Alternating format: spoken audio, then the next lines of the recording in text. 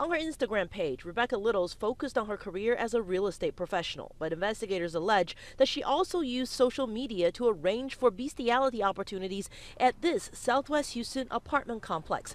In charging documents, prosecutors say in messages, Rebecca Little has several conversations with different people where she mentions bestiality. In particular, there's a conversation between Rebecca Little and a male named Jared Cook on December 24th and 25th of 2017, in which they talked about waiting for another male by the name of Kevin Cook to get off work so they could pick up Jared Cook and his dog Ryder to, quote, have fun. Sources say Jared Cook used Facebook to communicate, and that his dog Ryder is also featured on his public Facebook page. In fact, prosecutors say Jared Cook wanted his dog Ryder to come in contact with human sexual organs as a birthday present since he was turning 1 year old on December 25th.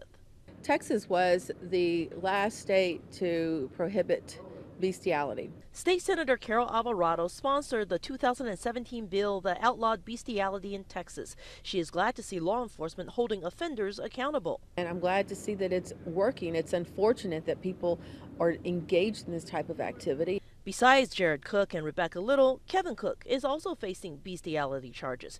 In Jefferson County, both men have not yet been arrested, and animal advocates say they hope the animals will find justice in both places. Our pets, they have feelings, both emotionally and physically, and it's our job to protect our pets. They're part of our family.